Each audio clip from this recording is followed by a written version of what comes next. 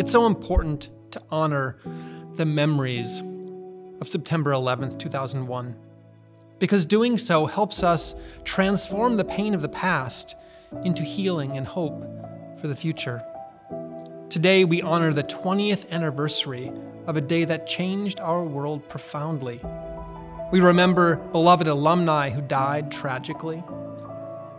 And we remember how the events of this day continue to reverberate through our world and the life of Susquehanna.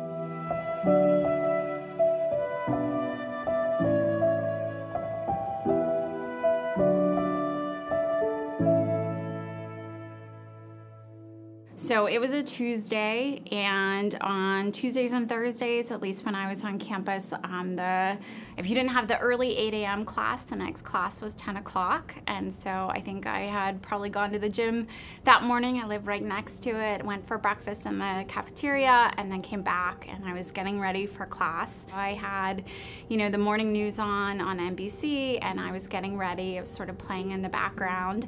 And after the first plane hit, there was sort of breaking news, and they quickly got cameras on the scene. And, when it was first being reported, it sounded like it was an accident, and maybe just, the pilot got confused or something had happened. No one really knew.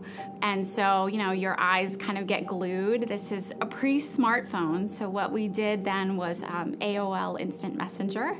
And so you start IMing your friends and kind of saying, what's going on? Are you watching the news? And so I was watching the news and saw the second plane hit the towers.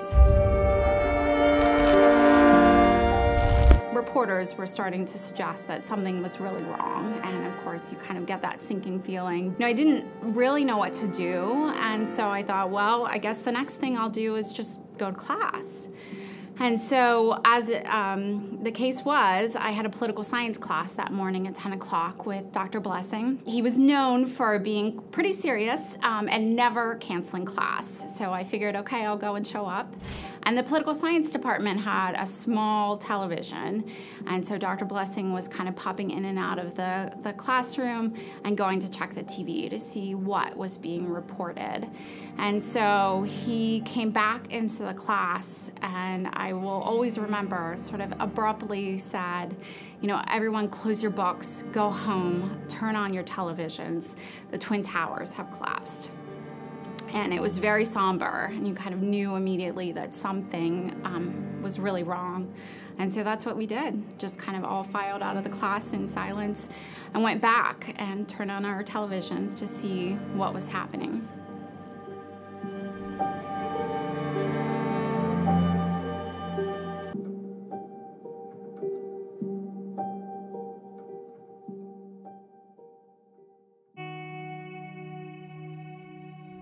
Having done 40 years of firefighting work over the years, all of those things that I used to see and do, large fires, pulling bodies out of fires, cutting people out of cars, going to huge wrecks on the highway, never ever prepared me for this type of incident.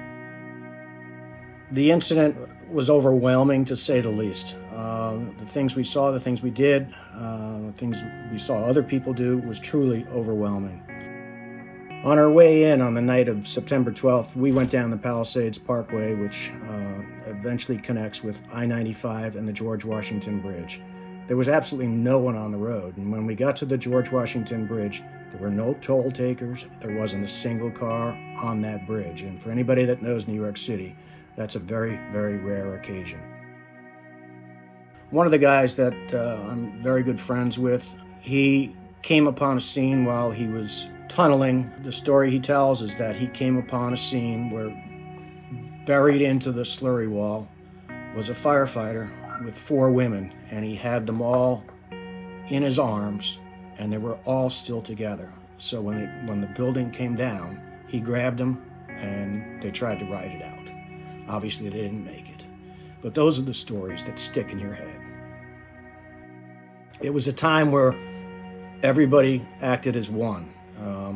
We were there to recover, and everybody had your back. I don't think I've ever seen the country like that, and I don't know if I'll ever see it again like that. It was an amazing thing that we saw with everybody coming together.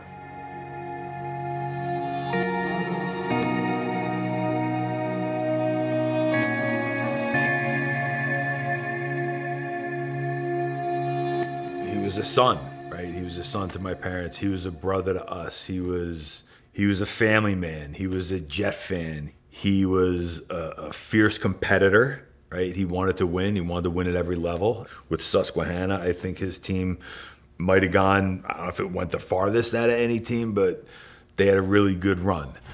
You know, we talked about it. He was the life of the party. He brought people together. He was the baby, right? He was 5 years younger than me, 7 years younger than my older brother.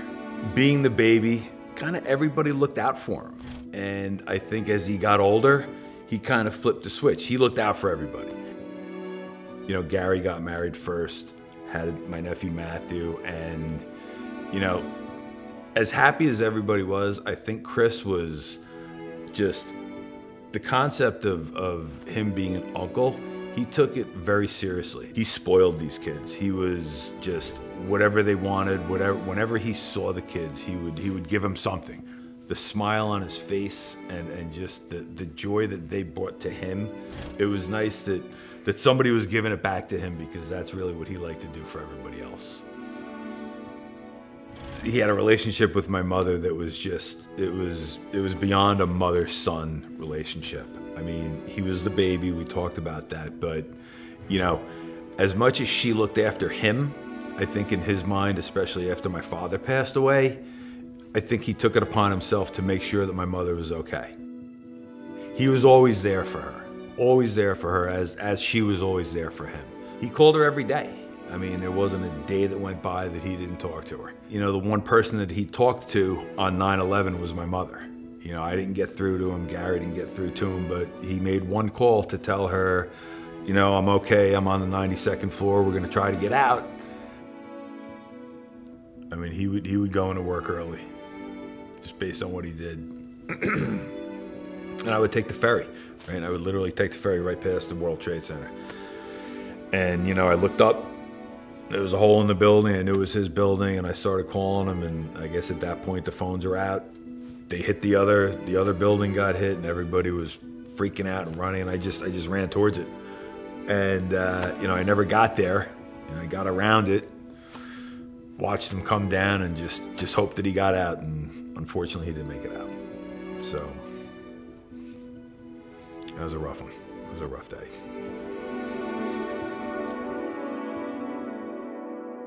I married into the family, so I first met Colleen when she was about 10 years old. That's when I first got to know her.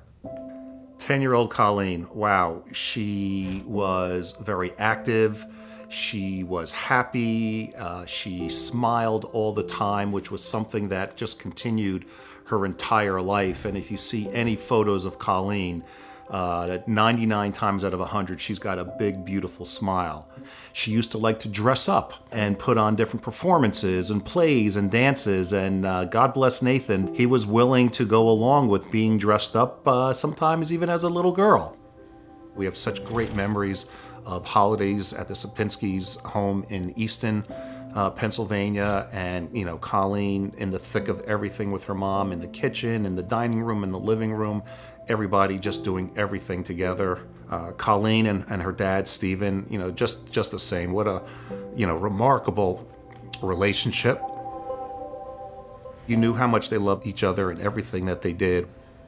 Colleen's relationship with her brothers, both Ben and Nathan, was extraordinary. They were so very, very close with each other. You know, I would hear stories about them picking up the phone and calling each other every day and leaning on each other for support, and obviously doing things together as a family. They were, you know, great siblings together. A couple nights ago, Mary and I were together with Colleen's parents, Noreen and Stephen, and we were having a glass of wine. Stephen and I were smoking a cigar, and we were talking about Colleen because, you know, the 20th anniversary is just coming up. And Stephen asked the question, where do you think Colleen would be right now? And Mary was very quick to say, oh, she would be living somewhere in New Jersey, like in Montclair. She'd be married. She'd have a great family and great kids. She'd still have that beautiful smile on her face. And she'd be involved with everyone in her family and, be living a really happy life. That never happened. So we keep her memory alive by doing things like this. By talking about her, by toasting her, and by telling stories. There's a lot of stories depending upon which of her cousins or her aunts or uncles or high school friends or college friends or KD sisters that you speak to. And the one thing that is great is we all love sharing those stories about Colleen. I'd like to say that I had the most special relationship with him, but I think anybody that you talk to would say that they had a special relationship with him. My older brother, the older brother looks after the younger brothers. I really think that he wanted to be just like Gary. He was successful, he was a big guy, he's, loving family, loving wife. I mean, he had a special relationship with Gary. He had a special relationship with my wife, Michelle, right? They were, Michelle was like a sister to him. His friends, Timmy and Christy and Larry and Christine and Rick and Kristen and Eamon and Allie. I mean, all of these guys, they all gravitated towards him, and each and every one of them had a special relationship. I don't know if you remember this or not, but they were doing these, memorials after a couple weeks when, if they couldn't find somebody, people would do these, I guess, kind of ceremonies. And, I'll never forget, we had ours for Chris. The night of the ceremony that we had for him, Chief of Police in Demarest came to our house and notified us that they had found him. And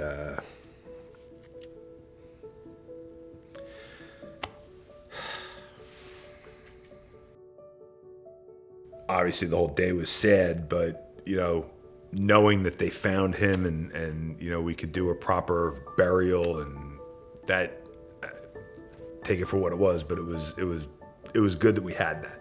And it's good for my mom.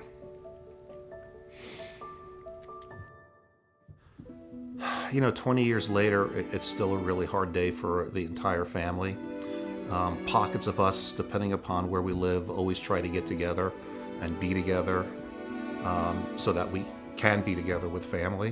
One of the great ways that Colleen's family and friends have remembered Colleen is by doing things in the community so that she lives on forever. She graduated from Notre Dame High School in Easton, or the greater Easton area. I think it's Forks Township. And there's a bench there with her name on it.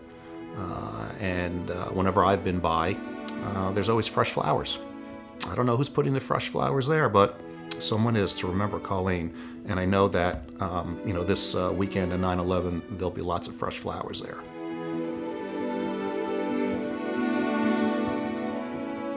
Years later, it's still hard to make sense of.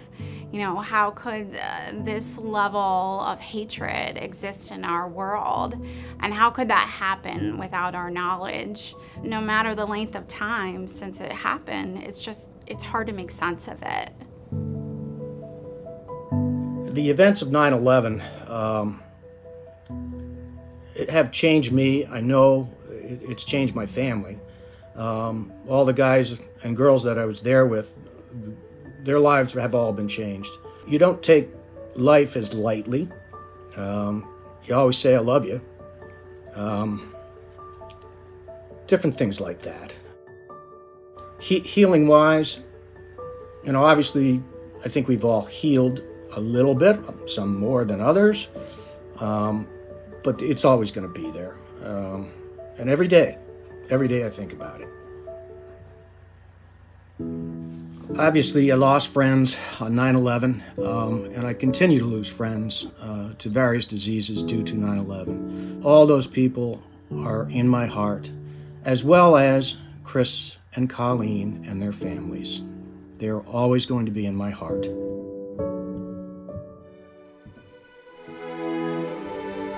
As we've heard, the events of September 11th live on in the stories we continue to carry in our hearts. They also live on as we hear in them a calling to transform the grief and loss of that day into a renewed commitment, in our own small way, to making the world a better place for everyone.